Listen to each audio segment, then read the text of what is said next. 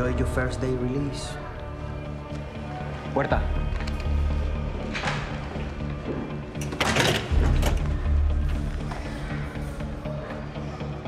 As I walked through the doors, I couldn't believe it. It wasn't just some crazy dream.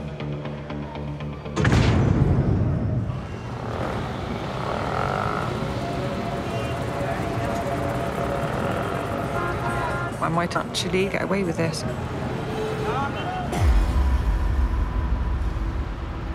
My stomach's churning over, tying itself up in knots.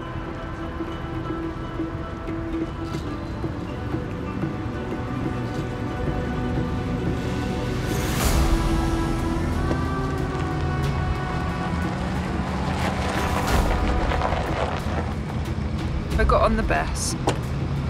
I'm praying that I'm never going to see this place ever again.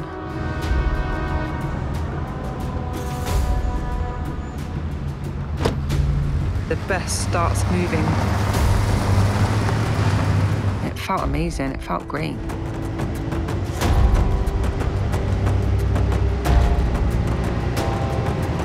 I'm feeling more and more free and less like a prisoner. But the closer we get to the border, I'm getting so nervous. The last bit of the journey is the most dangerous. The bus drives up to the checkpoint. There's guardia everywhere.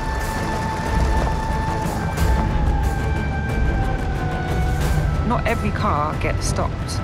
So when we got pulled over, my heart literally dropped into my stomach. I stand out in Venezuela with blue eyes. I can't have the guardia seeing my eyes. If it's a guardia that's worked in the prisons, he's going to recognize me. Myself. Pasaporte, por favor.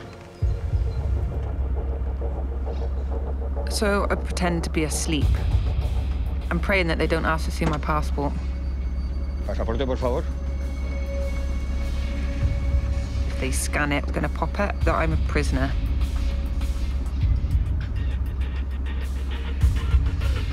When the guard asks the guy next to me, I'm thinking, this is it. Chica, los papeles. And then he asks me for my passport.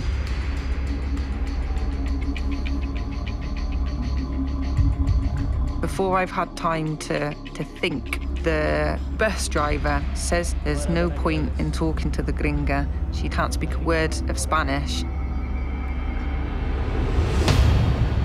Okay.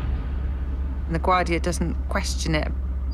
I literally cannot believe what has just happened. I feel like I've got guardian angels around me.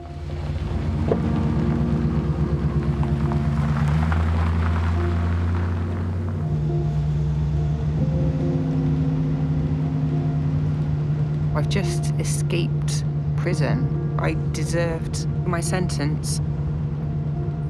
But I'm getting closer to Nikita. It was the best feeling in the world.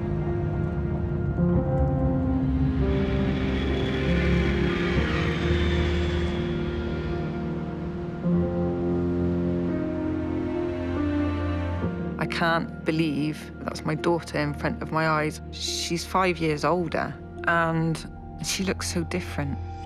I said, "Do you know what my name is?" And she said no, and I said, "My name's Natalie." And she said, are you my mummy?